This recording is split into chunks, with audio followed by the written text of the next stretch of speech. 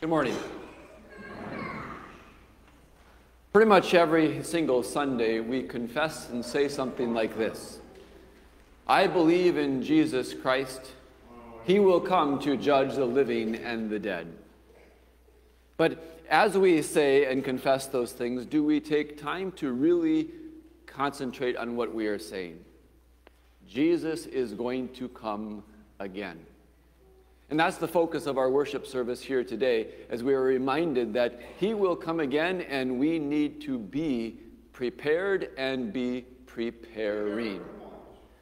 We'll be following the order of service that is printed in the service bulletin, and we will begin with the singing of hymn 877. We will sing verses 1 through 4. Please note that after verse 1 there is no refrain that is sung, but then after verses 2, 3, and 4 there is that refrain that is sung. We'll find that in the blue hymnal that is under our seats, and we'll stand for the singing of the fourth verse. God's blessings on your worship.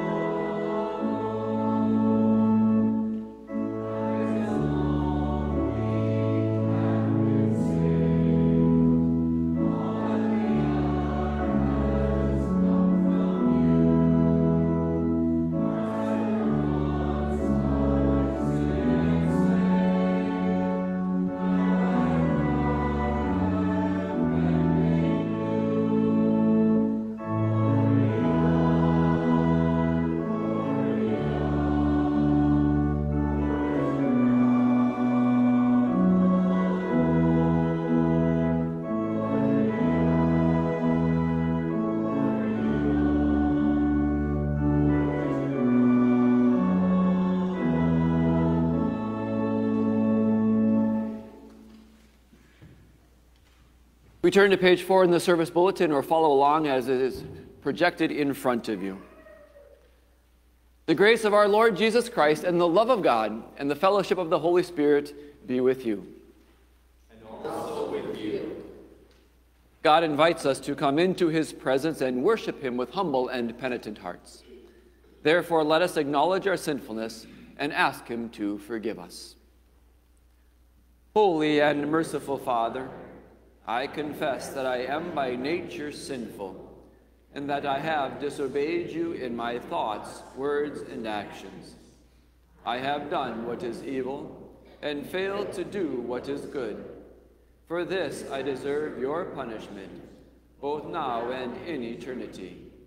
But I am truly sorry for my sins, and trusting in my Savior Jesus Christ, I pray, Lord, have mercy on me, a sinner. God, our Heavenly Father, has been merciful to us and has given his only Son to be the atoning sacrifice for our sins. Therefore, as a called servant of Christ and by his authority, I forgive you all your sins in the name of the Father, and of the Son, and of the Holy Spirit. Amen. For all that we need in life and for the wisdom to use all your gifts with gratitude and joy, hear our prayer, O Lord.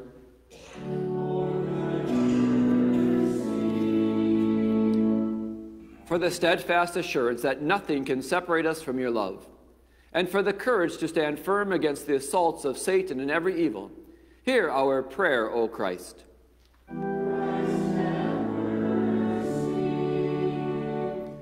For the well-being of your holy church in all the world, and for those who offer here their worship and praise, hear our prayer, O Lord.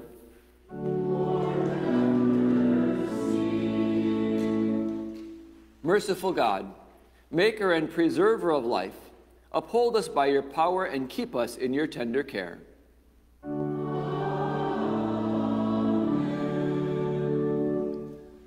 The works of the Lord are great and glorious. His name is worthy of praise.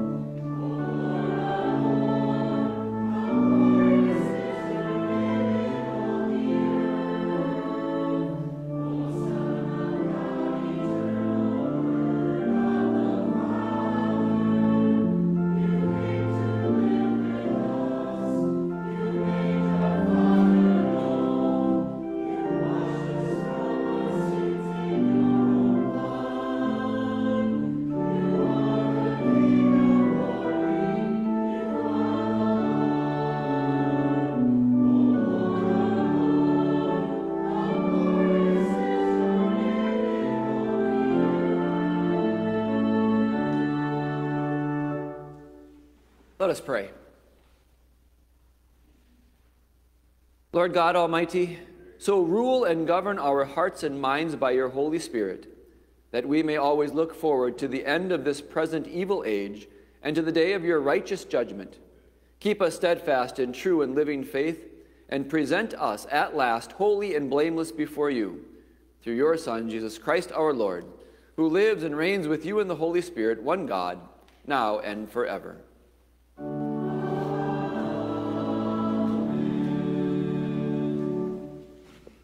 You may be seated.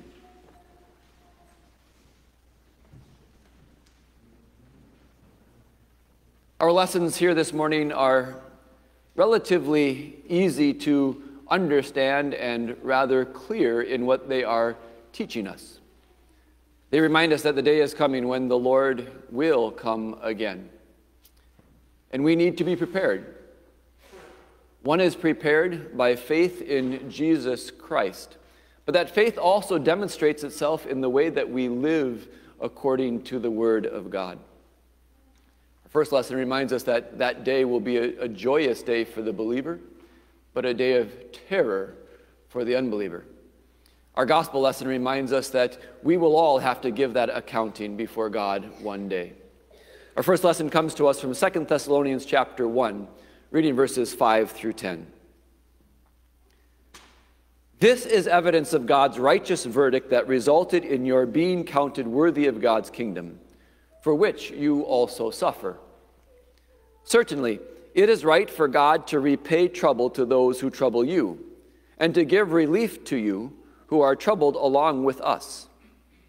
When the Lord Jesus is revealed from heaven with his powerful angels, he will exercise vengeance in flaming fire on those who do not know God and on those who do not obey the gospel of our Lord Jesus.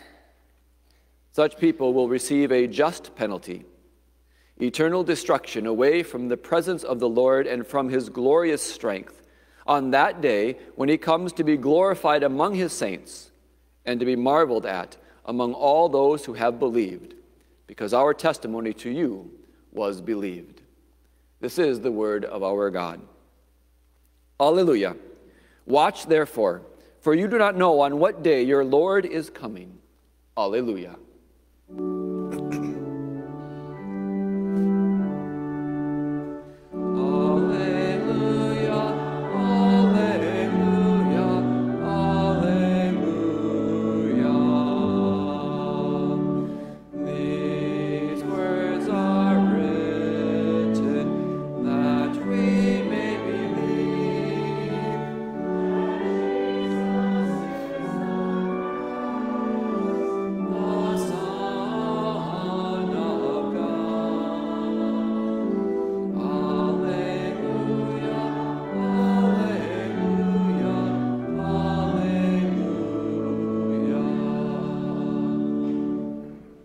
Please stand for the reading of the gospel. The gospel from Luke chapter 19, verses 11 through 27. As they were listening to these things, Jesus went on to tell a parable, because he was near Jerusalem, and the people thought that the kingdom of God was going to appear at once. So he said, "A man of noble birth traveled to a distant country to receive a kingdom for himself and then to return. He called 10 of his servants and gave them 10 minas. 'Conduct business until I return,' he said to them. But his subjects hated him and sent a delegation after him, saying, 'We do not want this man to be king over us.' When he returned after receiving the kingdom, he summoned the servants to whom he had given the money. He wanted to find out what they had gained by conducting business. The first one came to him and said, 'Master, your mina has earned 10 more minas.' He said to him, 'Well done, good servant, because you were faithful in a very small matter, you will have authority over 10 cities.' The second one came and said, 'Master, your mina has produced 5 more minas.' So he said to him, 'You will be over 5 cities.' And another one came and said, 'Master, here is your mina that I laid away in a piece of cloth, for I was afraid of you, since you are a demanding man. You take what you did not deposit and reap what you did not sow.' He said to him, 'You wicked servant, I will judge you with your own words. You knew that I am a demanding man, taking what I did not deposit and reaping what I did not sow. Then why did you not put your money in the bank? Then, when I returned, I could have collected it with interest.' He said to those standing there, 'Take the mina away from him and give it to the one who has the 10 minas.' But they said to him, 'Master, he already has 10 minas.' I tell you that to everyone who has, more will be given. But from the one who does not have, even what he has will be taken away. Now, as for those enemies of mine who did not want me to be king over them, bring them here and kill them in front of me." This is the gospel of the Lord.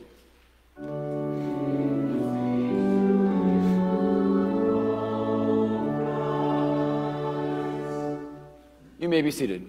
We continue with the singing of hymn 712, which we find in our blue hymnal.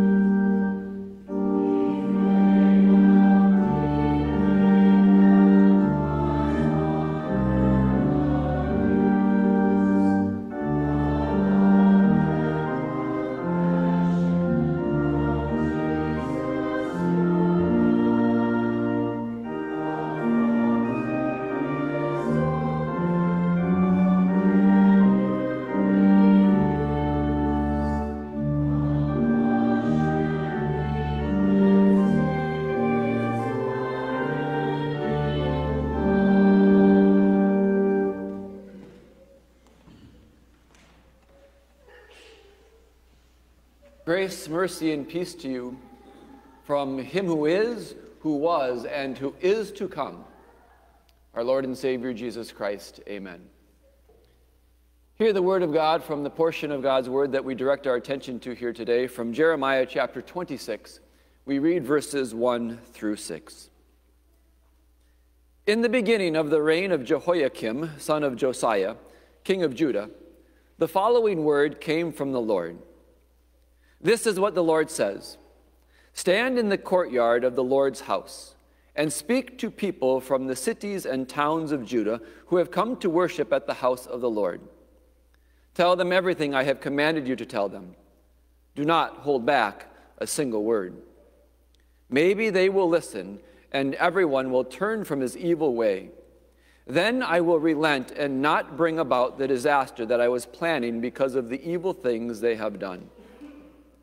You are also to say this to him: This is what the Lord says: If you will not listen to me and follow my law, which I have set before you, and if you do not listen to the words of my servants the prophets, whom I have sent to you again and again, but you have not listened, then I will make this house like Shiloh, and I will make the name of this city a curse word for all the nations of the earth.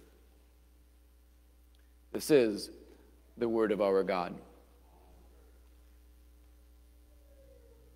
Well, the calendar has turned another page, hasn't it? And my guess is that for many of you, your attention now is being directed to things like Thanksgiving and Christmas. Many of us are probably preparing for where we're going to spend the holidays, how we're going to do that gift exchange, which gifts we should ask for, and maybe where can we find the best deal. Tell me, what are you doing to prepare for the Lord's coming? That's right, for the Lord's coming. You haven't forgotten that he's going to be coming again, have you?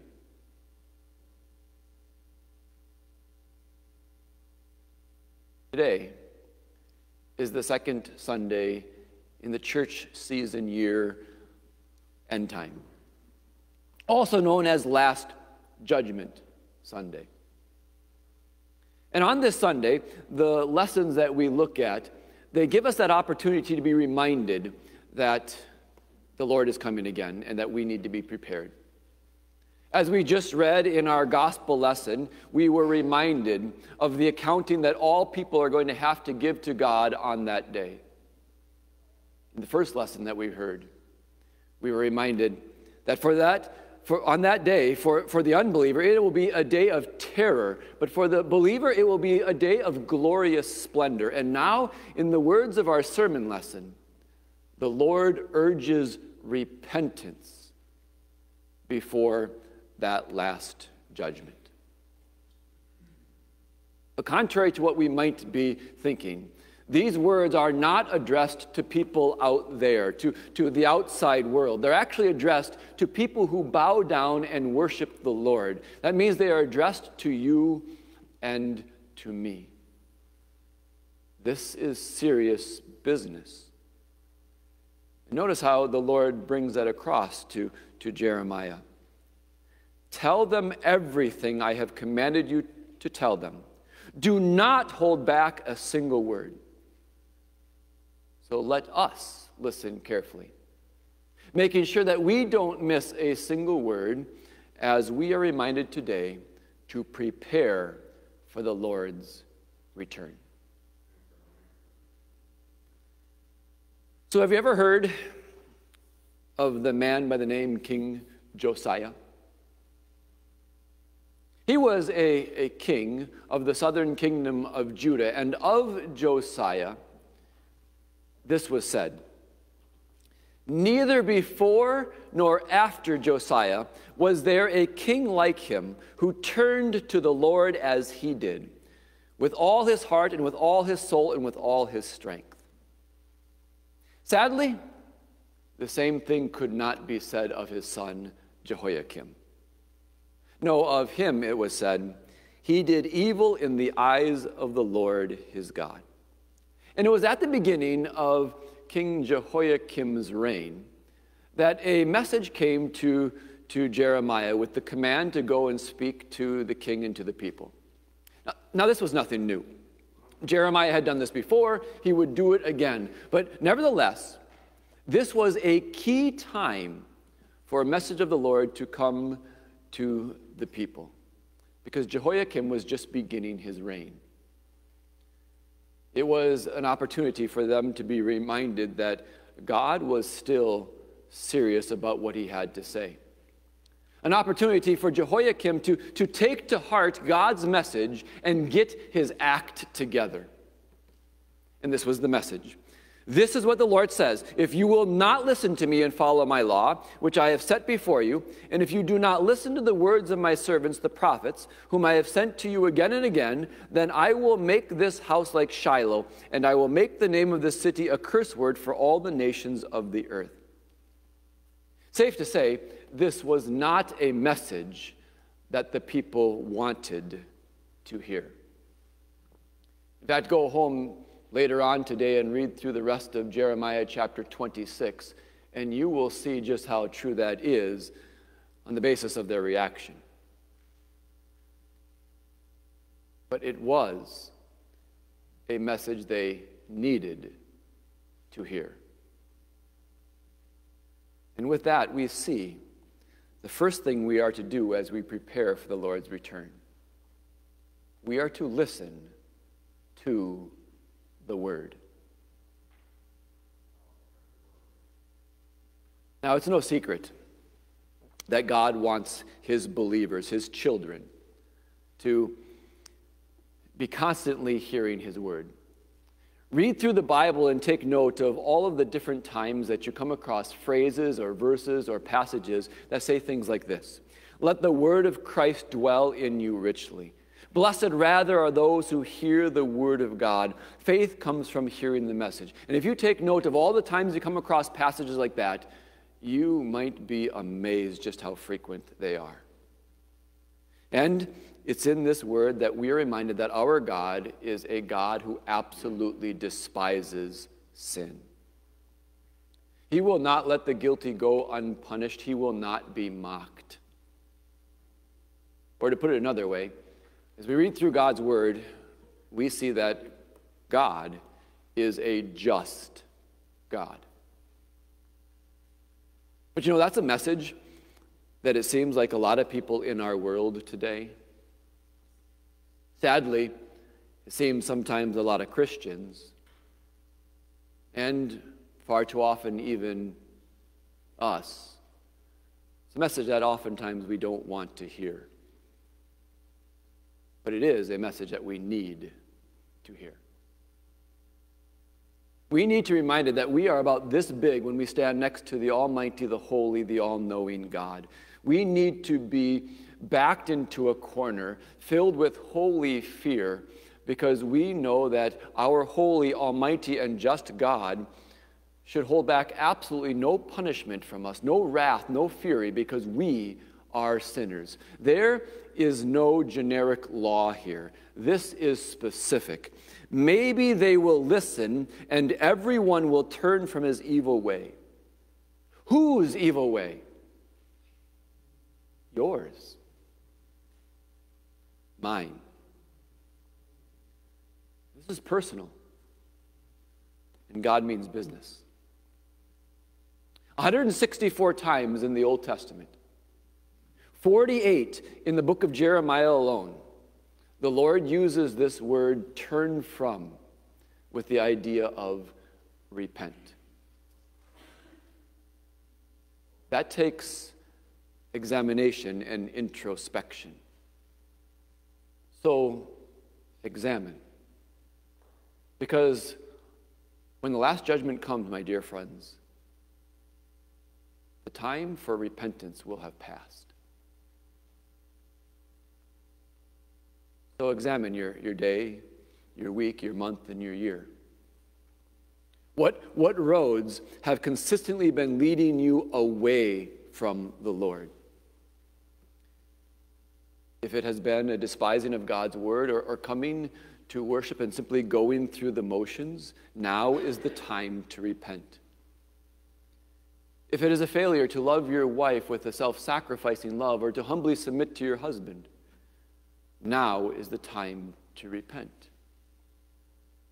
If the internet information superhighway has offered to you far too many exits to sin, now is the time to repent. If you know more about the latest developments on your favorite television show than you do on the content of the Bible that you so claim to hold to and believe in, now is the time to repent. If you have not been willing to forgive, if you aren't doing your homework, if you are a gossip and you keep running your mouth, if you don't obey your parents, now is the time to repent. Now is the time to prepare for the Lord's return and to turn from your evil ways. Don't be fooled. Sin isn't just something that we find playing and dancing and abounding outside of our doors. It's something that we find right here as well. It's not just that we've made a few mistakes here or there, had a few slip-ups, or we gave it our best college try. No, you've sinned and I've sinned. Don't try to sugarcoat it. Don't try to excuse it. Don't try to rationalize it. Because you see, if we don't confront and confess that truth, well, then the threat of the Lord for Judah will be just as true for us. If you will not listen to me and follow my law, which I have set before you, if you do not listen to the words of my servants, then I will make this house like Shiloh, and I will make the name of this city a curse word for all the nations of the earth. You see, when God removed his presence from the tabernacle in Shiloh, the city was absolutely destroyed. They could not stand apart from God. And Jerusalem was going to seal their own fate if they refused to listen to the preaching of the prophets. The Lord would withdraw his gracious presence from them and hand them over to what they deserved all along, destruction. And the same is true for you and for me. We cannot withstand God's judgment if God's grace and forgiveness is not standing by our side. And you see, that's the reason why. It's the reason why God gives us and invites us and calls us to turn from our evil ways. But not only to turn from them, but to turn to him. Do you see how much God loves you? Do you see how throughout history he has pleaded with his people again and again to turn from their evil ways before the time has run out? Do you see how he's pleading with you today? To turn from your evil ways and to turn to his mercy.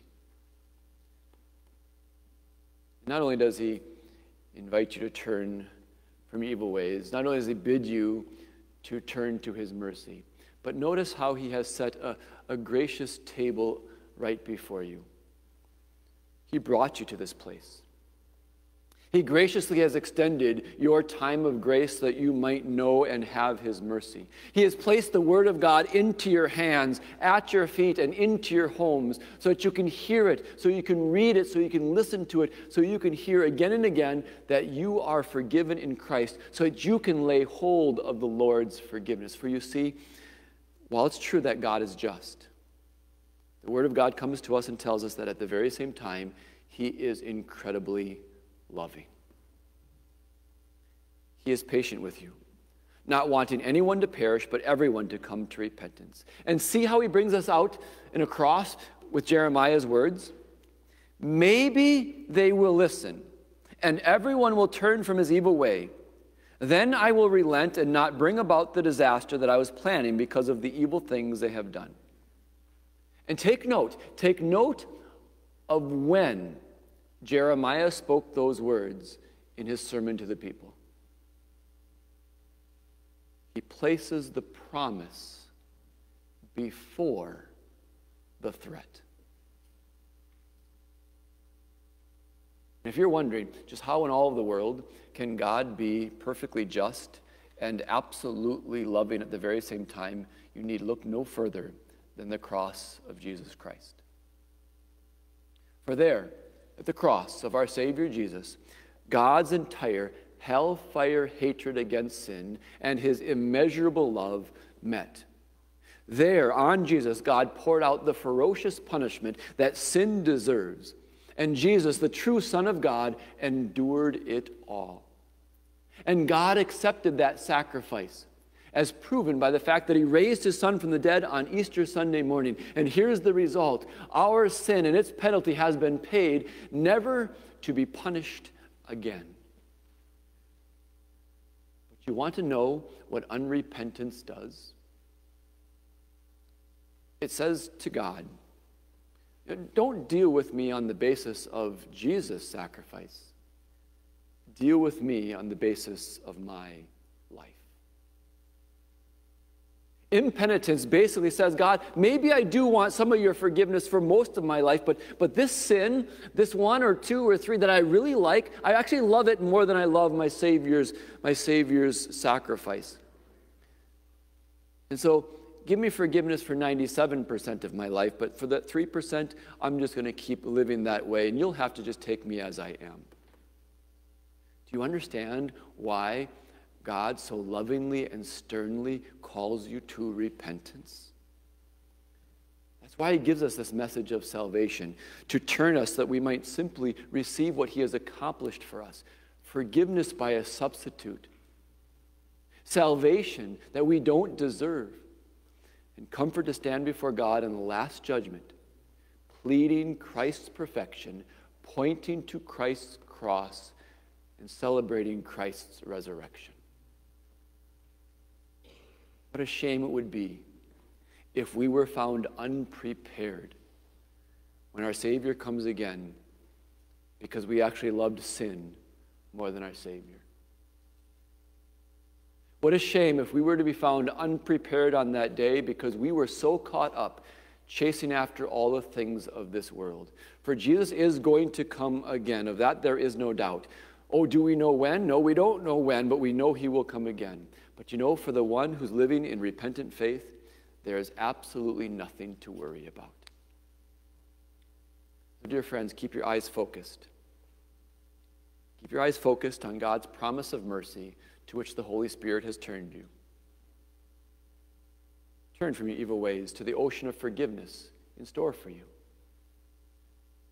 Listen to his word, to your Savior's sacrifice, to the forgiveness that he has won for you that enables you to make your repentance not just words, but a change of heart. And listen to that word so that tomorrow, next week, next month, next year, you can be constant in your preparation for the Lord's return. Amen. Please stand. And now the peace of God, which surpasses all understanding, will guard and keep your hearts and your minds through faith in Christ Jesus. Amen. We confess the Christian faith with the words of the Nicene Creed.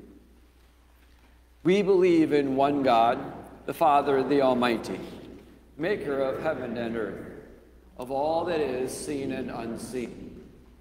We believe in one Lord, Jesus Christ, the only Son of God, eternally God and the Father, God from God, light from light, true God from true God, begotten, not made, of one being with the Father, through him all things were made.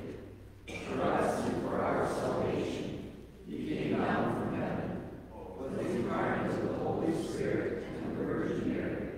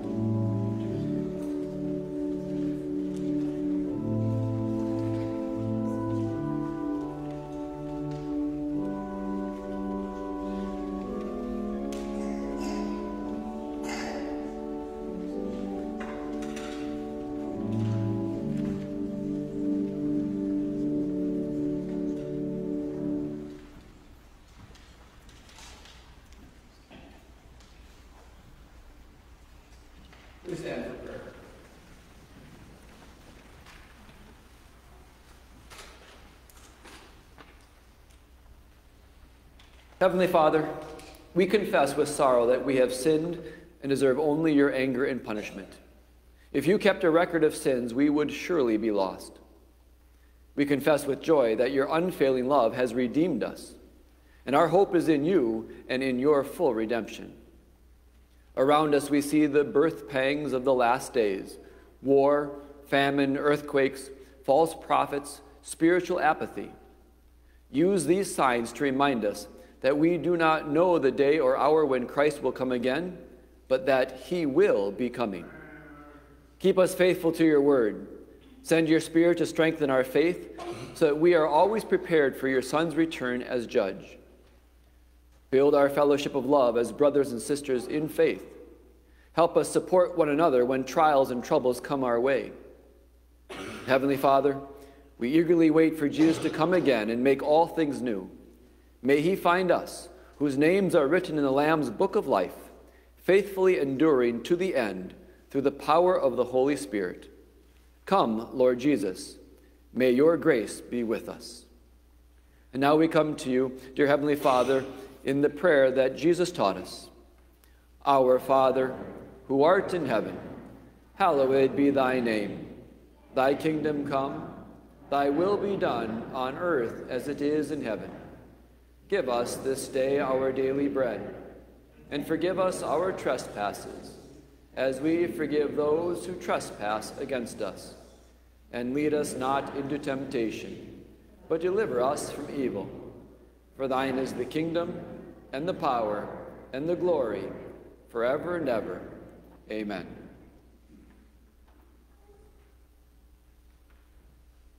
The Lord be with you. And also with you. Lift up your hearts. We lift them up to the Lord. Let us give thanks to the Lord our God.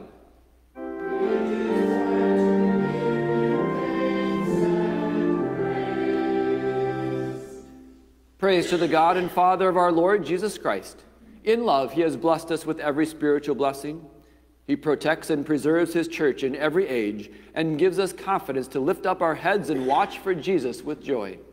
Now have come the salvation and the power and the kingdom of our God and the authority of his Christ. To him who sits on the throne and to the Lamb be praise and thanks and honor and glory forever and ever.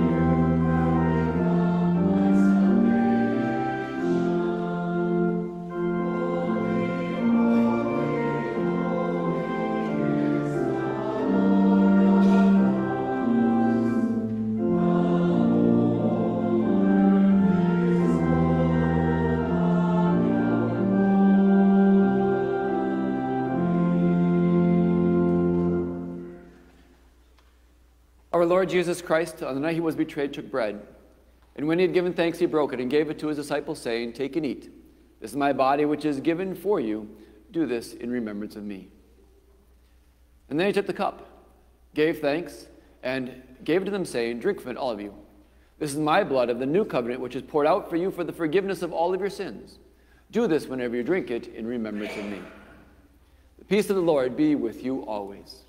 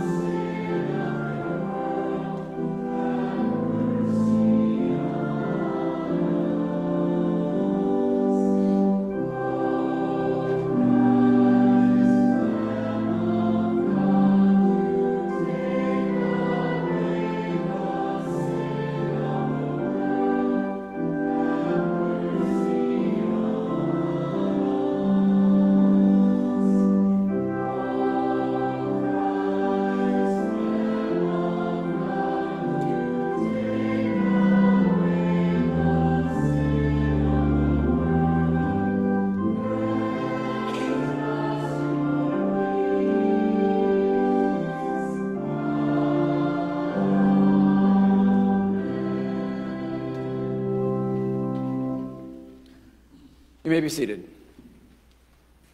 As you personally prepare yourself to receive the sacrament here this morning, you may find the inside cover of the red hymnal to be of benefit to you. We invite all those who have confessed a unity with us by membership in our congregation or membership in one of our Wisconsin Synod congregations throughout our country to come forward to receive the sacrament with us here today. Please come at the direction of the usher, for all is now prepared.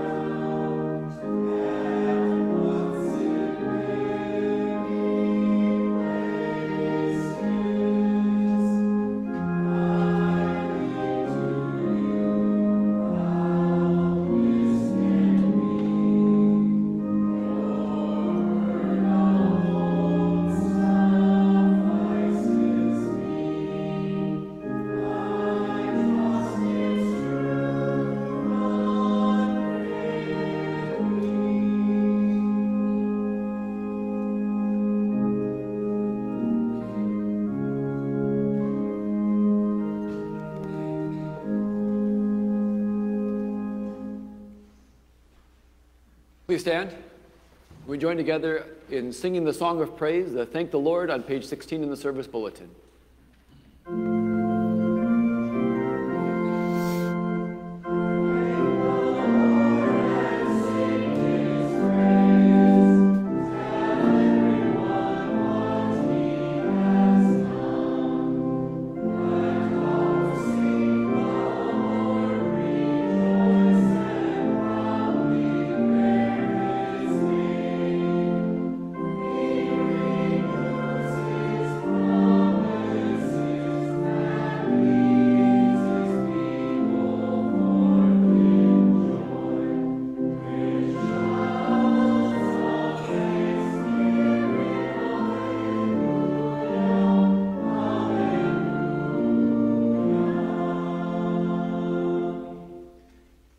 Hear the prayer of your people, O Lord, that the lips which have praised you here may glorify you in the world, that the eyes which have seen the coming of your Son may long for his coming again, and that all who have received in his true body and blood the pledge of your forgiveness may be restored to live a new and holy life, through Jesus Christ our Lord, who lives and reigns with you in the Holy Spirit, one God, now and forever.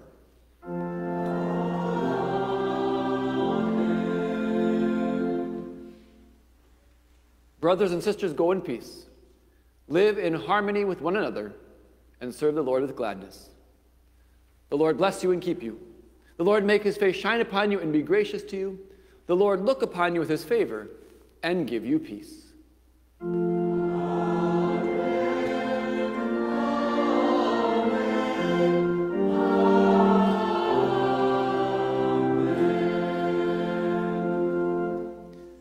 Please be seated for our final hymn. If you are using a hymnal, please note that it will be in the red hymnal that is under your seat.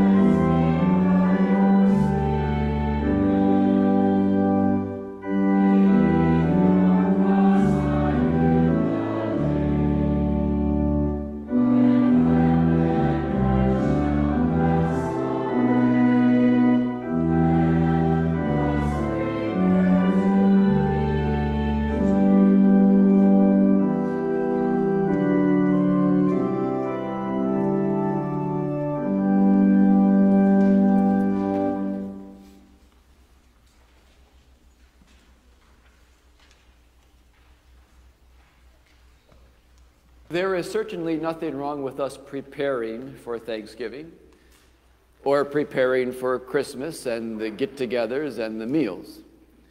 It's just let us be sure that in the midst of our preparation for these earthly things, let's make sure that we are also preparing spiritually for our Savior's return. So as we prepare for these other things, let us also be preparing by listening to God's Word. Let us be preparing by living in true repentant faith. And let us prepare by receiving and laying hold of the forgiveness that Christ has won for us. God bless you as you continue to prepare today, tomorrow, and always, that we might be ready for that day our Savior comes again.